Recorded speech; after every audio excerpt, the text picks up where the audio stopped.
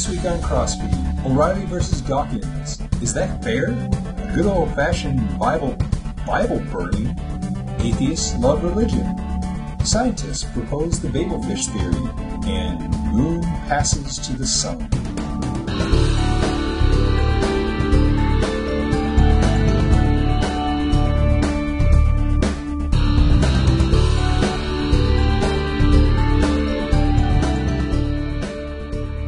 Hello everyone, and welcome to CrossFeed Religious News. I'm Pastor Dale Critchley, pastor of Shepherd of the Ridge Lutheran Church in North Ridgeville, Ohio. And in a moment we'll be joined by my co-host, Pastor Jim Butler, out in Dedham, Massachusetts, near Boston. And the reason that you're just seeing me at the moment, and hearing my voice in the introduction, is because we had a bit of a glitch at the beginning of the show. About halfway through our first story, we used Skype to record. The Skype just froze up on me and quit, and when I went to get the recording of that segment, there was nothing there. It was corrupted beyond use. And so I apologize for that. But Jim is back, and we'll take you to the show already in progress. We're talking in the opening part about Reverend Sun Myung Moon, the founder of the Unification Church, probably best known as the Moonies. And he is turning 90, and he's in the process of handing over his empire, which is nowadays more of a financial empire. It is still definitely a religion, a bit of a cult. But he's passing that on to his son. He has 3 sons, and each one of them is part of is taking over a different segment, but it's actually the youngest son that he is passing on the sort of religious segment to. And so we take you to the show already in progress. Again, I apologize for the technical difficulties. And now for something completely different. As I was about to say, I can't remember what his scriptures were called. But he has a very strong emphasis on sex. He says that was the original sin, which is why Adam and Eve made these coverings for themselves over their genitals, and that was it. In that, Eve had a sexual relationship with Satan. Okay. So no, I know there's a big emphasis on bloodlines, that Jesus was supposed to get married and pass on his bloodline, and he didn't, since he was killed before he could get married. So he wouldn't like Dan Brown either. Basically, Sun Myung Moon was forced to kind of pick up the ball, so to speak. Sorry. Right, but yeah, he did. He picked up the. He was the new one, and he's the true parent. But that's why they also have all these groups get involved in terms of like this particular story was this mass wedding again that he had. He had several of those. Now in this particular story, it said that they had just met, and then they corrected that wasn't correct.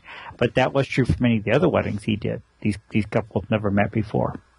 However, he does emphasize the very strong morality. He actually has a theological seminary. People don't realize that. I don't know if it still exists or not. Used to be one in Tarrytown, New York. He'd bought some old seminary and brought in a bunch of liberal guys, and then also had his unification people teaching on the same campus. Wow. Hey, you're a PhD, you're looking for a job? Huh. Yeah, boy, you'd think that, I don't know. I guess I've always figured that if you're a theologian, that you should, also have some scruples. But yeah. The other thing about his group is that they hide under a lot of false names. The Collegiate Association for the Research of the Principle, Family Federation for World Peace and Unification, the Blessed Family Association, the Collegiate the Holy Spirit Association for the Unification of World Christianity. That's their old name. Oh gosh, but every once in a while, I get this invitation to this group, pro-America group for pastors and something which takes place in Boston. They have this big dinner, and that's a front group for the Unification Church. So they've got a lot of front groups that they work under, and a lot of pastors don't even know what those groups are. Don't even know that they've just been asked to go to we'll go there, not know really what's going on. Yeah, I remember getting invitations to those kind of things in when I was in Iowa. They'd be in Cedar Rapids or Iowa City or something like that. Usually they'd have some big speaker or something like that too. So, yep. But a lot of them are, of course, and his is one of the groups that was very popularly known for doing the brainwashing, and the people being, deprogrammed and everything. But again, they would, cut you off from your family, put you on this little area and just love bomb you, and this is now your true parent. Yeah, and they call it the heavenly deception. Nice. But you got to wonder then. How out of it's according to this that has about 100,000 members, and yet how he could have so many businesses and things. Yeah. Well, if you're good at business. I gotta wonder how much his kids really believe this. It says, the one who's in charge of the businesses was born in New York and educated at Harvard. Yeah. While his father remains the church's figurehead, he plans to make the movement more transparent. I caught that. Figurehead. Wow. I couldn't believe that, to use that term. This guy's a Harvard graduate, so it's not like he's doesn't have a good grasp of the English language, Well, although that's not an exact quote, so it could be the reporter's take on what he said. It could be, but yeah. So, but it's going to be interesting to see what happens when he, 89 years old, he can't live much longer. What's going to happen to all this when he dies? I have a sneaking suspicion the church will say goodbye, but the businesses will continue. Well, I don't know. L. Ron Hubbard philosophy. If you want to make a lot of money, start a religion. Yeah. And it may or may not. But who knows? If you look at the Worldwide Church of God, when once Herb Armstrong and Garner Ted died, it's actually become quite evangelical. Yeah. They actually became Christians. That's a really cool story. It's really amazing. One of the pastors up here in New England actually had a hand in that. So, but let's go to the other side. Now, I got a question. If Sun Myung Moon didn't like the translation of his writings to a language, would he burn them? Oh, wow. Yeah, this is kind of bizarre, really. But somehow it also doesn't surprise me. We got Pastor Mark Grizzard from the Amazing Grace Baptist Church, which has 14 members. All right, so he's right up there with what's his name? Our buddy from Topeka. Yeah. From Kansas, yeah. Fred Phelps. Yeah. Actually, I think he's smaller than Fred Phelps. Yeah, he is. So, not by much. They're on Halloween night. They are to light a fire under true believers. Literally, they're going to have a good old-fashioned book burning in which they're going to burn a bunch of Bibles and music and books by Christian authors like Billy Graham and Rick Warren, because they're one of those King James only churches. I've read the Chick tract on King James only, and here's the thing with with the whole King James only, and somebody else, because it's been 10, 15 years since I've read it. Dale used to distribute Chick Tracts. Go Google Cthulhu Chick Tract. It's great. Actually, on a system, if you've never read Chick Tracts, you really do. They really are kind of unique. And if you actually Google Chick Tracts, you can go online and you can download them and look through them. But he has some wild conspiracy theories. Jack Chick does. Yeah. And some wild, interesting, weird beliefs as well. Even church bodies that we disagree with. But anyway, one of the things is that somehow or another the King James is the inspired translation.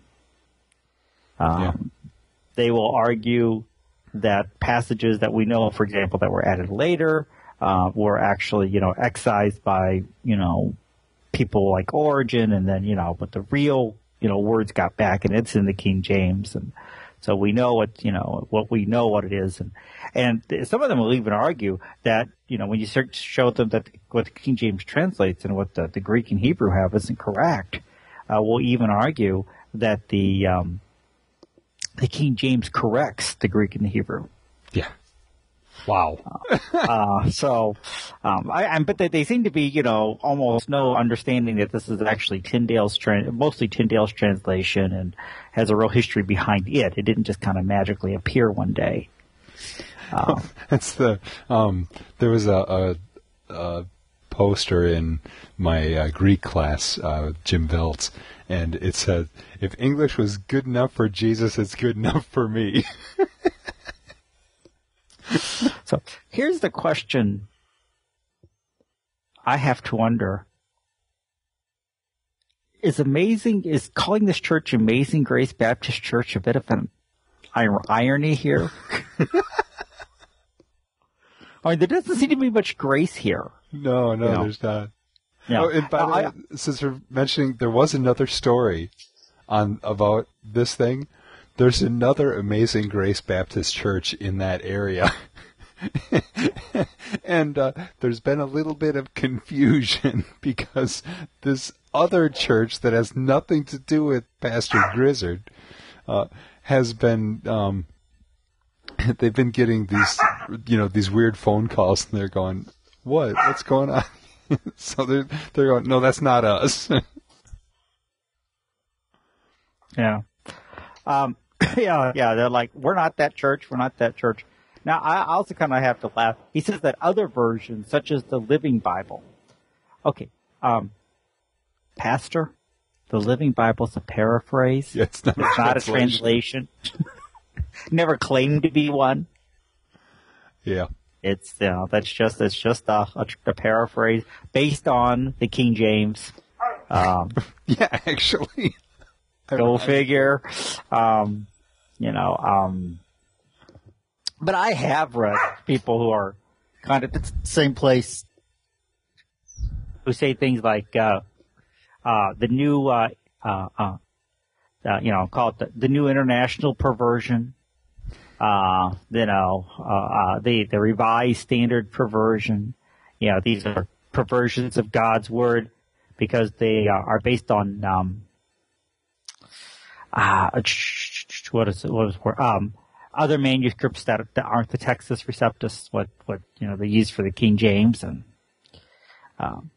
yeah. Here's for people that aren't familiar with it. There's basically two textual. I want to say traditions, but that's probably not really two locations where most of the ancient manuscripts have been discovered. It was Alexandria and Antioch, right? Mm-hmm. Okay. And I forget which is which, but basically there's sort of and I think we talked about this a little bit last time as far as this sort of minor variations. All right. Well, most of the ones in Alexandria are all basically the same. Subtle variations. All right. Most of the ones in Antioch are basically the same with minor variations. And And what it comes down to is these are sort of scribal traditions when it came to copying. And so there are certain, it really, you say, well, you know, the one group and it's the one that the King James is based on, there's a lot more manuscripts that follow that, and they tend to run a little bit closer as far as fewer variations among them. But, you know, then sort of the question is, well, so then do you just automatically give credence to the guy with the best Xerox machine, you know, which, I mean, the scribes. But. Well, the Textus Receptus tend to be all later manuscripts. The Textus Receptus was actually the first edited manuscript. It was edited by Erasmus during Luther's day. And he was the one who really put that thing together, using what he had from the various manuscripts. And, of course, the famous one was, which was in the Vulgate, was 1 John 5, 7, and 8, where it says, that, you know, there are three on earth who agree, the water, the blood, and the Spirit. And there are three in heaven who agree, the Father, the Son, the Holy Spirit, and these three are one. And Erasmus did not put that verse in because he said it's not in any Greek manuscript. And Rome, of course, said, well, you have to put it in. And he said, well, find me a Greek manuscript where you find it, where it's there, and I'll put it in. Well, they found one. Went out and made it that night, but, you know, the ink wasn't quite dry yet, but they found it. So, so that's really where it came from. It actually came from Erasmus. He was the one who edited and put it together. So anyway, that's a little history in the King James Version. There's actually a lot of history you can read about it. A wonderful book. If you want to know more about textual criticism, it's a text of the New Testament by Bruce Metzger. Bruce Metzger is professor at Princeton Theological Seminary. Used to be. I don't even know if Metzger's still alive or not. Don't think he is. Didn't we? But yeah, I think that we got called on that one. Yeah, I think we did. But wonderful scholar, was a wonderful scholar. Really understood this stuff very well. But his book, The Text of the New Testament, will walk you through the whole textual history and how all this happened, and you know, all the different things about it, and give you the history then of the Textus Receptus. That is an excellent book. Now,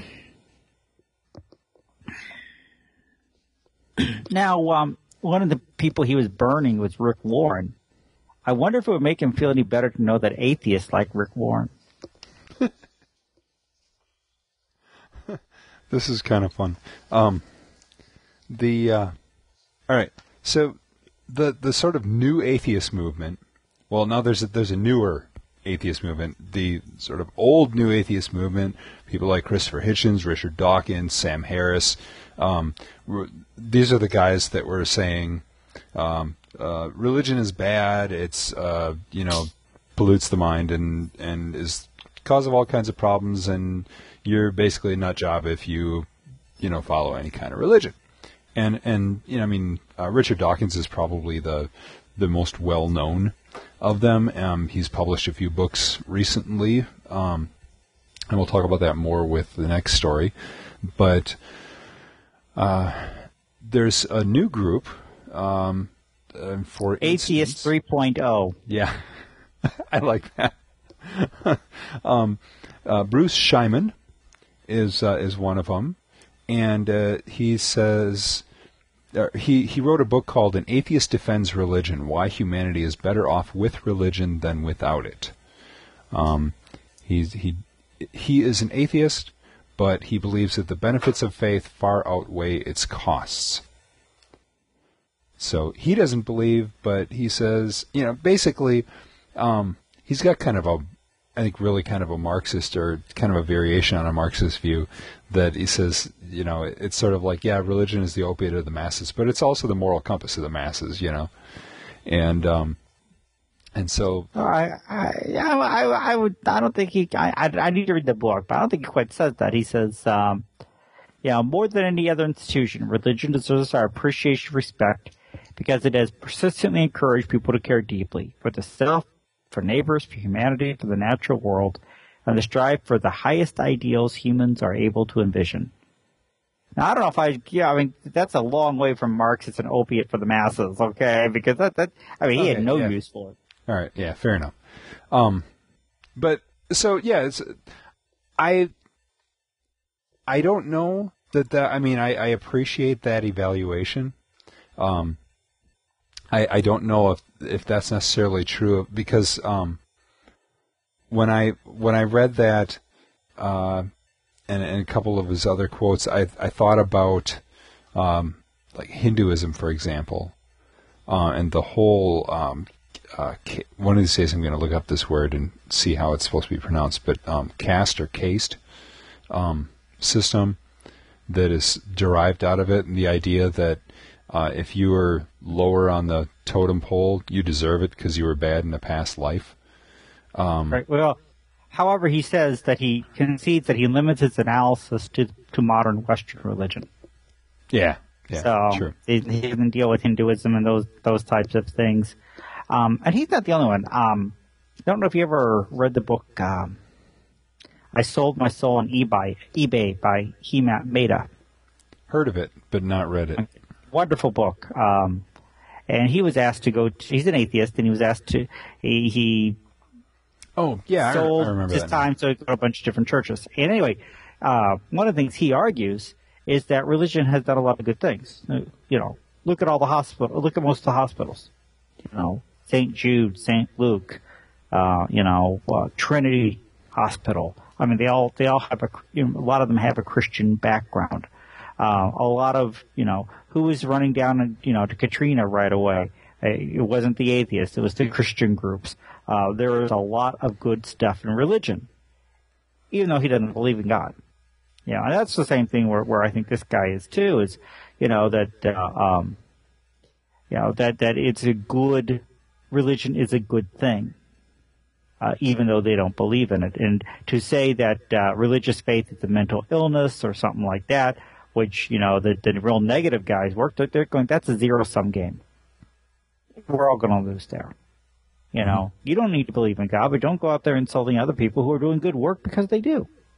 Okay, so now, I asked some atheist friends of mine, that one of them posted on Facebook that there was a guy that spent like $20,000 putting up placards all over New York City. There was it said something like so many atheists get along just fine without God. Can you, or something like that? It was sort of to encourage atheism kind of thing. And I said, why would somebody spend so much money just to say thanks but no thanks? I mean, Christians do it because we want everybody to go to heaven, all right? But, we want to help people. But this isn't really, I said, this isn't really helping anyone. Why is he doing this? And one of the guys said, think of it as the way that if someone were involved in what you saw as a harmful cult, you would try to talk them out of it. And he sees it, he said, think of it that way. And, okay, I can understand that. But here this, the Shyman and others are saying, but it's not really harmful. You may see it as a cult, but it's not harmful. So right. And, they'll even talk about, and it's interesting, unlike those two, like the Freedom from Religion Foundation, atheist groups like that, and of course the old Madeleine Murray O'Hair stuff, they're like, religion doesn't need to be removed from the public square. A godless public square not only shields religion from public criticism, it also circumvents a broader debate on morality, they argue. Mm-hmm.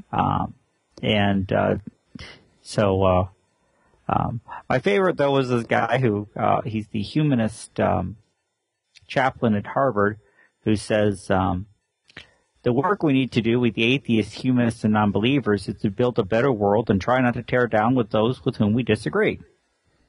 I kind of like that. And he talks about Rick Warren in his book, The Purpose-Driven Life, and he says, You have to have a purpose bigger than yourself, and not everything is all about you. He's absolutely right about that. But he's wrong in saying you have to believe in Jesus. If you don't, you're going to hell for eternity. So, I mean, yeah, well, I thought that was kind of interesting. But yeah. Yeah, I think this is at least very okay. He about made runs a blog that I've checked out a couple of times. It's called The Friendly Atheist. Yeah, in other words, he also agrees that this real negative, nasty viewpoint that Hitchens and Dawkins and people like that want to put on, it doesn't do anybody any good. Mm-hmm. I don't know about, people up there and out there in Ohio and Iowa. Back in Missouri, we used to say you catch a lot more flies with honey than vinegar. Yeah. So, and then you can at least have a dialogue and talk about what you agree with and what you disagree and build from there. Mm-hmm. Yeah. And, as I've got a lot of atheist friends. And we have some really great discussions. I mean, there are people that disagree with me and will throw all kinds of arguments in my direction because they know that I'm willing to hear them out, and discuss it with them.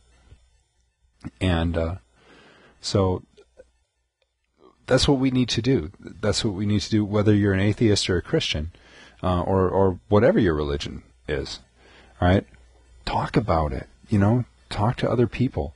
And I encourage our people to talk to people of different faiths and backgrounds and things like that. Because, the reality is that I firmly believe that Christians have nothing to fear from other religions, whether it be another organized religion or whether it be, atheism. And because the reality is that I firmly believe that we have the truth and that the truth will hold up against anything that the world can throw at it. People have been throwing stuff at Christianity for 2,000 years. It's still here. It's still holding up.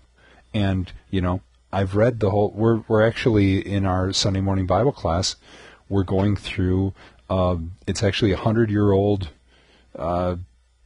document written by an atheist that was basically written to show how the Bible's not the Word of God. And we've got a ways to go to get through it all, but the Bible's holding up, and we're really trying to honestly address the concerns in this document. And yes, it's 100 years old, but it's the same thing. The reason that I decided to use it is because it's a good collection of the same arguments that I hear on a regular basis today. And they haven't really changed all that much. So, but, we do have the truth. And, if you disagree with that, we would be happy to talk to you about it and hear you out and discuss those differences and listen to why you believe what you believe, and we'll tell you why we believe what we believe, and we can talk about the differences. But that's you just don't get anywhere by kind of flinging poo at people, So, and you would know. No, who would know? Richard Dawkins would know. Speaking of people flinging poo. Of course, we're talking about Bill O'Reilly and Richard Dawkins. These are like the two chief poo flingers.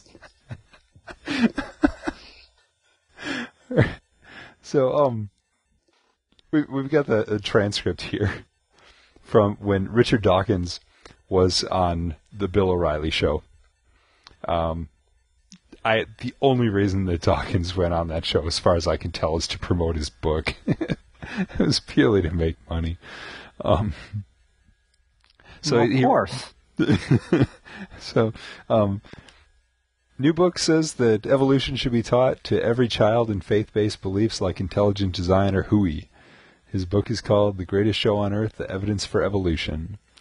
And so we have this interview, and it's just sad because they just sort of go around in circles in their arguments, and they basically have the same argument about 3 times, and never really gets anywhere. And the problem is Bill O'Reilly is no theologian, and really not much of a scientist, and Richard Dawkins, science is his theology, and he treats science like theology instead of treating it like science. So, okay, let's have this discussion, but we're going to start out with a whole bunch of faulty premises.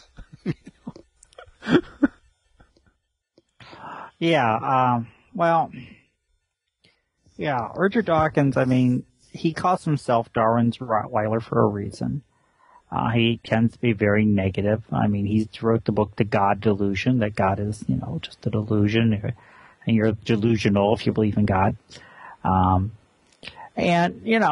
he admits that, science doesn't know really where the world came from. And O'Reilly, by the way, isn't a 7-day creationist. He believes in intelligent design. He's really a theistic evolutionist. Actually, when you talk to anybody about the idea of intelligent design, it's really theistic evolution. God was behind the evolutionary process. And, and Dawkins basically in this argues, well, just because you get to this point we don't know anything anymore, you can't suddenly stick God in there. Right.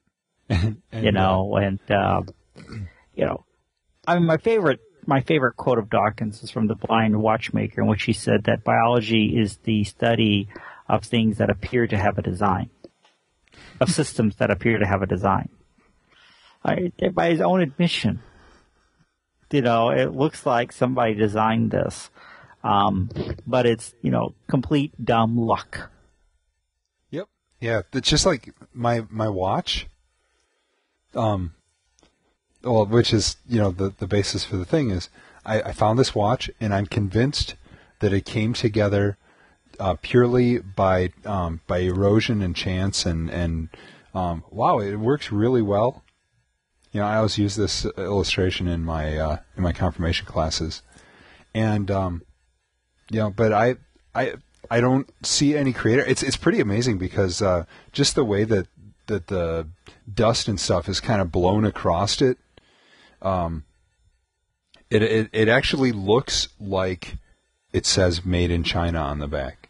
But I know that since I didn't see anybody actually create it, I can't prove that anybody made it, that it must have just come together purely by chance. And I know that because this is way less complex than even a blade of grass. And blades of grass came together just by chance. Of course, Richard Dawkins friend was Douglas Adams, the writer of The Hitchhiker's Guide to the Galaxy, who, by the way, that looks like a digital watch you've got there. I remember he used to wonder why people thought digital watches were so cool. But he and Dawkins were very close friends, and it was interesting listening to him because he talks in his last book, which he never finished. It was really a collection of essays and stuff that they found after he died. He had this one speech that he gave to the National Academy of Science, I think, on evolution, and talked about the evolution of the computer and the evolution of the program. By the way, Adams was a big Mac fan, and and I sat there and I listened to him as he talked about how programs evolved and this evolved and things. I thought, but there was the designer behind all that improvement. And I was like, did anybody stand up and say that?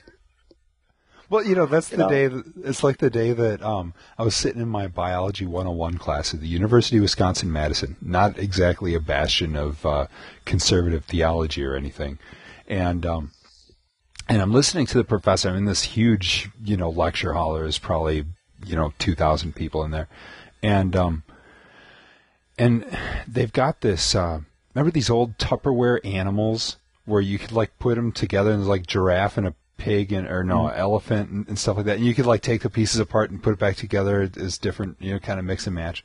Well, they've got one of these, and they put it in a box and they kind of shake it, and like, see, if you take a look at this, you can. I could shake this, for 1,000,000 years, and it's never going to come together. And I have no idea what point they were trying to make, but I'm sitting there going, wow, they just proved that there has to be a God. Because, you could take, a pile of bricks and put dynamite under it in an enclosed space and blow it up and watch the bricks fall, and they're never going to land in the shape of a house unless you're in a Popeye cartoon. So true, worked for Popeye all the time. Yeah, it did. So yeah, boy, it sure does look like someone designed it, doesn't it? This is madness. Yeah. Anyway, it's kind of unfortunate, really, kind of reading about the reading the article, the interview, because Bill O'Reilly doesn't do one of the best jobs I've ever heard of arguing, and it sounds like they just kind of get into this argument about, I don't know, what works and what doesn't, and all kinds of things. O'Reilly kind of uses, it's like hillbilly logic, but he goes, no offense, Jim. Sorry. Better than Cheesehead logic. O'Reilly says, science doesn't advance the human condition in any moralistic way, and Jesus did. See, my thesis is that if everybody followed the teachings of Jesus Christ, that we'd have peace on earth, love your brother, everybody would love one another, and we'd all almost be an idyllic civilization. Okay. Even the Christians can't manage that one, okay? O'Reilly doesn't really understand the concept of sin. All right. So, yeah, if everybody followed it, yeah, that'd be great, but that's not really possible. So if everyone, even if everybody believed that, that's not going to all of a sudden transform the world. But at the same time, he's also completely missing the point of Jesus. I mean, he says, I'm sticking with Judeo-Christian philosophy. Right? There is no Judeo-Christian philosophy. Judaism and Christians have a completely different understanding of the world and of God and of religion and of even, how we understand the Ten Commandments. And how we, it's yes, we both use the Old Testament. That's about where the similarities end. Well, no, there's a Judeo-Christian philosophy. It's called the law. Well, okay, yeah. Yeah, that's, that's what you're talking about. Well, yes. Yes, we both affirm the law. But that's kind of the extent of it. But, yeah. But you know what? I wonder if someone from the future changed things. Maybe that's why the King James Bible is so good. That's right. Somebody from the future went back and changed it. This was a weird story. Isn't it? And it's really a science story, not a religion story, but this is a perfect example of science being treated as religion. Or something being treated, I don't know. This is from the news.com out of Australia. Scientists claim that the giant atom-smashing Large Hadron Collider is being jinxed from the future to save the world. Danish physicist Dr. Holger Beck-Nielsen and Dr. Masao Niyomiya from Japan claim that nature is trying to prevent the LHC from finding the elusive Higgs boson called the God particle. The theoretical boson could explain the origins of mass in the universe, which, by the way, is what Dawkins says, you can't explain, if physicists can find the darn thing. The scientists say their math proves nature will ripple backward through time to stop the LHC before it can create the God particle, like a time traveler goes back to kill his grandfather. So that must be some wild math. I know. I don't remember that in my calculus class, you know. That must be that new math. No. They said, one could almost say that we have a model for God. He rather hates Higgs particles and attempts to avoid them. Right? And yet, they can't create this thing even with a multi-billion-dollar machine that they forgot to get the extended warranty on. Or keep their receipt for, which they also spent 20 years building or something like that. Okay? Yep. And they're saying that, sort of nature rebels against actually creating one of these things, and yet this is what was supposed to have come together just randomly. They can't even intelligently design it. And they're saying that even nature rebels against it being designed. And yet that's, it just came together by chance. So we were talking about Douglas Adams, Hitchhiker's Guide to the Galaxy, and this article totally reminded me of the Hitchhiker's Guide to the Galaxy's definition of the Babel fish. All right, and so I found the quote, and so I'm just going to read it. It's a little long, but it's really great. All right. The Babel fish is a small, yellow, leech-like, and probably the oddest thing in the universe. It feeds on brainwave energy received not from its own carrier, but from those around it. It absorbs all unconscious mental frequencies from the brainwave energy to nourish itself with. It then excretes into the mind of its carrier a telepathic matrix formed by combining the conscious thought frequencies with nerve signals picked up from the speech centers of the brain which has supplied them. The practical upshot of all this is that if you stick a Babelfish in your ear, you can instantly understand anything said to you in any form of language. The speech patterns you actually hear decode the brainwave matrix which has been fed into your mind by your Babelfish. Now, it is such a bizarrely improbable coincidence that anything so mind-bogglingly useful could have evolved purely by chance that some thinkers have chosen to see it as the final and clinching proof of the non-existence of God. The argument goes like this. I refuse to prove that I exist, says God, for proof denies faith, and without faith I am nothing. But, says man, the Babelfish is a dead giveaway, isn't it? I could not have evolved by chance. It proves you exist, and so therefore, by your own arguments, you don't. QED. Oh dear, says God, I hadn't thought of that, and promptly disappears in a puff of logic. Oh, that was easy, says man, and for an encore goes on to prove that black is white and gets himself killed in the next zebra crossing. Most leading theologians claim that this argument is a load of Bingo's kidneys. But that didn't stop Ulan Khalifid from making a small fortune when he used it as a central theme for his best-selling book. Well, that about wraps it up for God. Meanwhile, the poor Babelfish, by effectively removing all barriers to communication between different races and cultures, has caused more and bloodier wars than anything else in the history of creation. Now, of course, the flaw, even if such a thing existed, the flaw in Adam's theory here is that God does not depend on faith to exist. If that were the case, Jesus could never come back for the final resurrection, because then faith will cease. We will live by sight.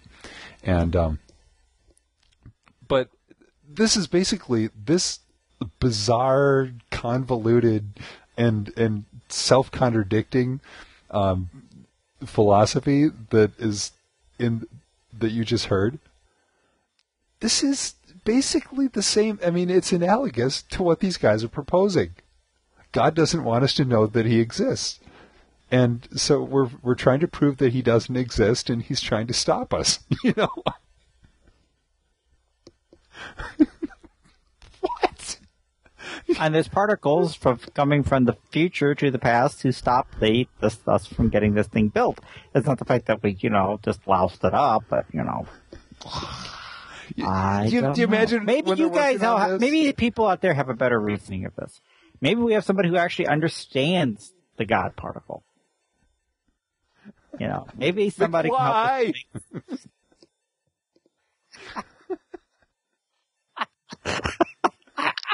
That's it, the flux capacitor. See, we can go find out who's doing this.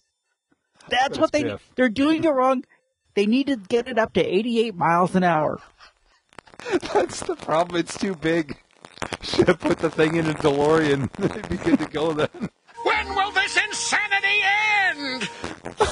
Okay, folks, we're losing it here. We're going to end it right here before it goes on any sillier tonight. Maybe you have a comment on this. I don't know what to think of it. Podcast@crossfeednews.com. As always, thank you folks for listening. It is we got some feedback. Oh, we got some feedback. I'm sorry. Yeah, we got some feedback from Carlos in Canada. We got to work on the Phoenix Lander and Mars and all that kind of stuff. And he's So he said the latest show with Joe Burnham, when Jim was gone, was a blast. Dense with trash stereotypes and misconceptions, setting the record straight with good humor. I sensed that he was craving for an opportunity to vent his comments. He also took most of the time because of that. Consider inviting him to join the program more often, even if this means not having a video feed from him. We would love to have Joe more often. And Jim, we're not going to take this as you're being replaced. There's a few things. There's a few reasons that that we don't have Joe on a regular basis. Number one, Jim and I are both in the Eastern time zone now, and Joe lives in Denver. That's Mountain time zone, which means that we record at 9 o'clock at night here, and so that's 11 o'clock at night if we wait until 9 o'clock his time, which is about when he's usually available. And that makes for a pretty late night. Now, it's not quite as bad for me because I have Fridays off, and once I get my kids off to school, I can go back to bed. Jim's got to work, though. And even for me, I don't get much sleep the rest of the week either, so I kind of value making up some of that sleep instead of, digging myself deeper. The other thing is that Joe is going off to Africa at the end of this year, and he's going to be gone for a few months.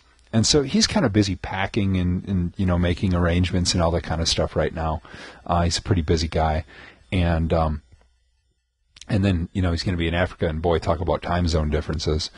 But Carlos, I really appreciate your comment. I passed it on to Joe, and he really appreciated it too. And maybe at some point in the future we can arrange, to have him on more often than that. I'd love to get him, his perspectives from Africa, especially when, once he gets there and he's there for a little while and that. So, I guess, I can say that I'm really glad, to hear that positive feedback, that, when Jim can't be here, that, I really appreciate having Joe on. I think he's a really great guy, and I really appreciate his input on things. So yeah, thanks again. So yeah, if any of you think that Jim should be replaced, you can. finished, Pinky. I'm expendable.